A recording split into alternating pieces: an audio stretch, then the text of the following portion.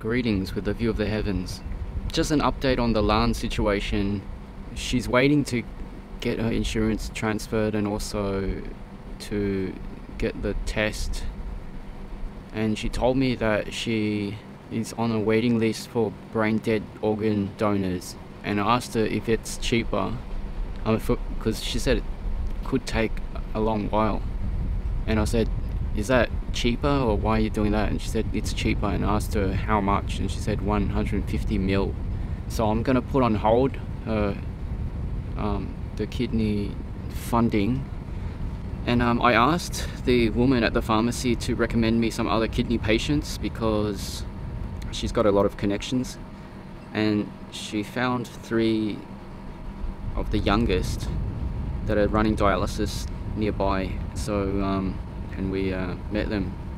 The 3 muskateers, they all live together, or the 3 Kidneyteers, as I'll call them. They all live together in a shady dormitory with 100 other people, and they want to like get out of there. I think they don't really like it there. There's mice there, and it's really cheap, so the people that can't afford anywhere else, they live on campus, basically on the hospital grounds. And you just live in a dorm with 100 other people, and they said they don't like it because it's too crowded and you don't have any privacy. They keep all their belongings in a little box with a lock under their bed.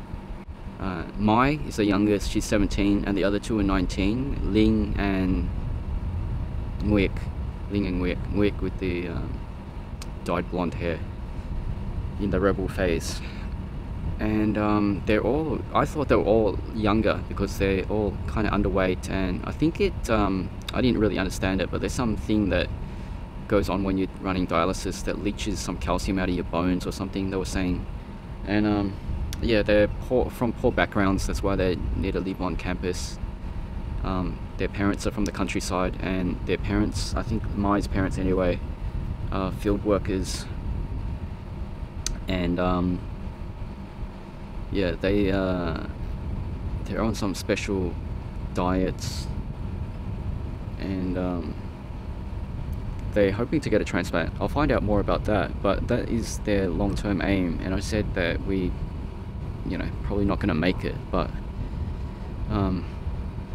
asked them if they have any short-term aims, and they said yeah, they want to move to a different living space because they don't enjoy where they're living. So that's a big takeaway from there. And thanks to napalmdotnet for the donation. Guy's been the backbone of the channel, along with Alex Wung and many others. So big shout out to Napalm, Tran Phuoc Thanh. And that is about it. I'll see you guys in the next one. Peace out. Cheers.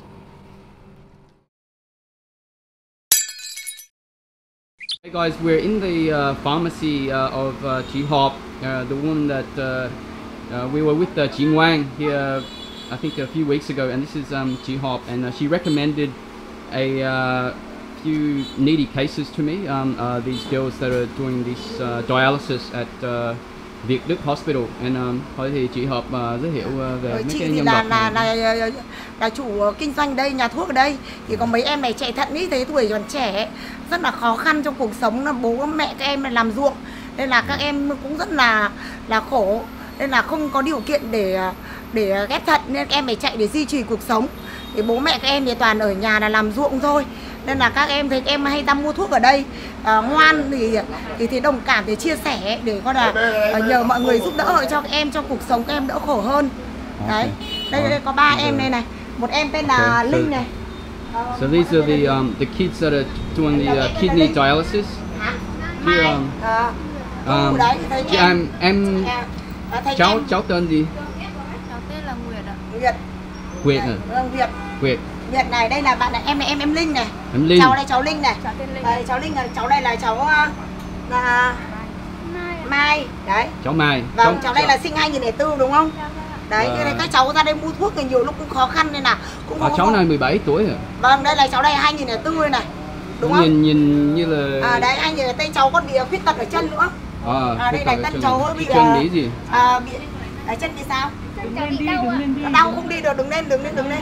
Đây chân đau, cháu bị chạy thận, chân đau. Ủa chứ cháu 17 tuổi mà nhìn 17 tuổi đấy, nhỏ thế. Vâng, các cháu cũng rất là khó khăn, nhiều lúc là cũng ra đây mua thuốc đấy. Thì cũng đồng cảm để cho các cháu thiếu tiền để tạo điều kiện giúp đỡ cho các cháu để các cháu duy trì cuộc sống. Cái cháu này tên Mai à? Vâng, cháu đây tên Mai, 17 tuổi thôi. Chứ mẹ con bố mẹ thì ở nhà làm ruộng. Đấy. Các cháu lên đây cháu cũng không có tiền thuê nhà trọ đâu, chỉ ở trong bệnh viện thôi. Con làm 15.000 một ngày. Không có điều kiện con đã thuê trọ ở để vào trong viện ở thôi, 15.000 một ngày. Để bố mẹ cũng làm ruộng khó khăn.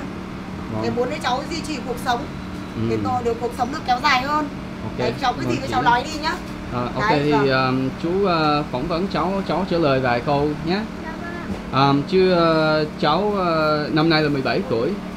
Với quê cháu ở đâu? Cháu ở Yên Bái ạ. Hả? Cháu ở Yên Bái ạ. Yên Bái à? Chứ cháu ra đây một mình để chạy thận rồi. Với cháu bố mẹ còn ở quê à? Dạ, bố mẹ cháu ở quê ạ. Thì cháu ở với mấy chị này à? Cháu ở một mình ạ. Cháu ở một mình à? Đây là hai chị cũng là bệnh nhân chạy thận của bọn cháu ạ. Cùng chạy thận à? Chứ không phải ở cùng nhau à? Ở cùng nhau, có chị đây thôi ạ. Chị đây đi về ạ. Chị này ở cùng với Mai à? Ở trong cái khu mà người ta cho trọ 15.000 đấy không? Dạ vâng ạ. Chứ thì mấy này là cháu lấy cái gì để trang trải cuộc sống? Bố mẹ cháu gửi tiền hàng tháng cho cháu ạ. 2 tháng à? Gửi tiền hàng tháng ạ. Hàng tháng.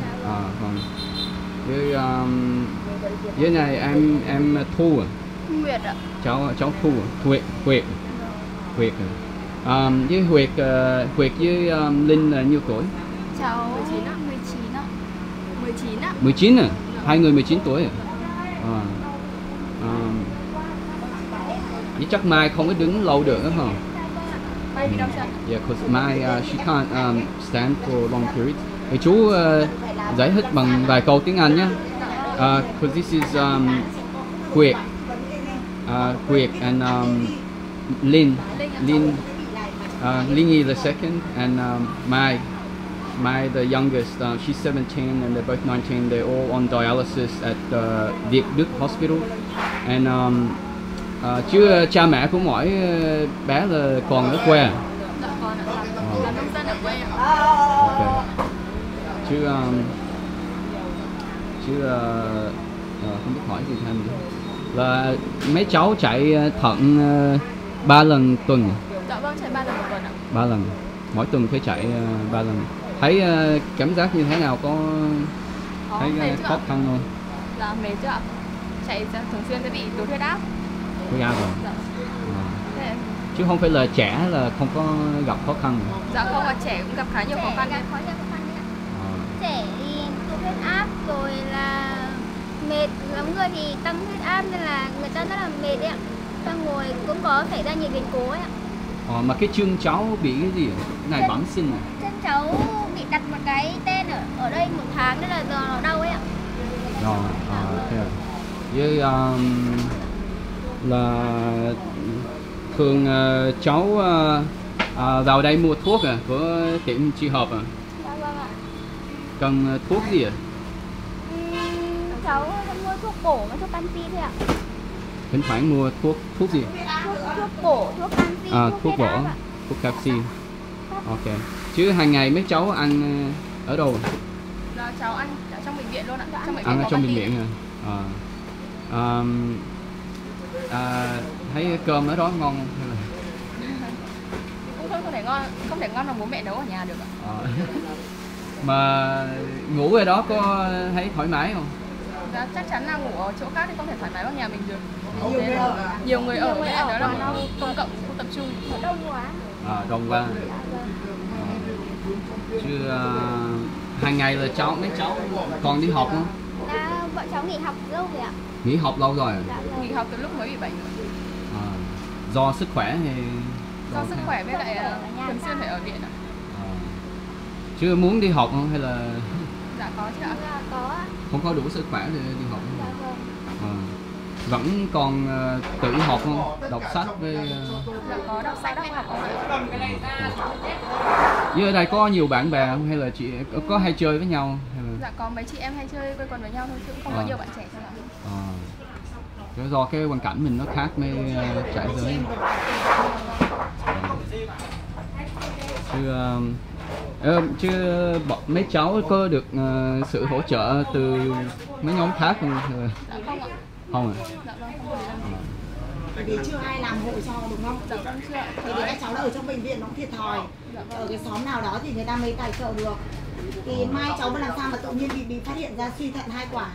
Cháu đi khám thì bị teo 2 quả thận rồi ạ. Thế à? Đầu tiên như thế nào mà đi khám? Đầu tiên là cháu sốt, xong rồi người mệt mỏi ấy, chân tay đau ấy ạ. Người nó mệt mỏi lắm ấy ạ. Không ăn được, nôn khan nữa. Nhiều khi cháu nhìn vào đây nó có tình cảm hơn ấy. Dạ vâng.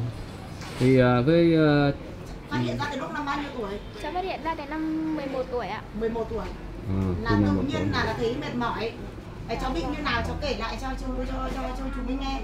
Chứ cháu là mới đi chạy Cháu về. chạy đến lúc 11 tuổi, năm nay là chạy 6 năm rồi đúng không? Dạ vâng. Là đầu tiên là thấy như nào thì phát hiện ra cháu bị suy thận. Cháu mệt mỏi với lại sốt đai dẳng ấy ạ. Xong rồi đau nhức người, xương khớp ạ. Thế à? Thế cháu đi khám ở đâu cháu phát hiện ra vậy? Cháu khám ở trên nhà cháu, xong rồi người ta bảo là bị suy thận độ 2, xong xuống 108 ở Hà Nội khám thì người ta bảo suy độ 4 là phải chạy rồi ạ. Thế là cháu chạy từ lúc đó lên 11 tuổi. Dạ vâng. Thì Cháu có ước mơ để muốn được ghép thận không? Cháu có ạ. Nhưng mà không có điều kiện đúng không? Dạ vâng. Bố mẹ vất vả đúng không? Làm ruộng đúng không? Cháu chạy này là cố gắng lắm rồi đúng không? Bố mẹ phải ở nhà làm đúng không? Dạ vâng. Nên nó không phải trông nom được đúng không? Làm được rồi. Rồi. Đi qua đi. Sau tôm rồi nó sẽ chín xuống. Đấy xếp về cái này. Thế là xong đúng không? xong cũng được.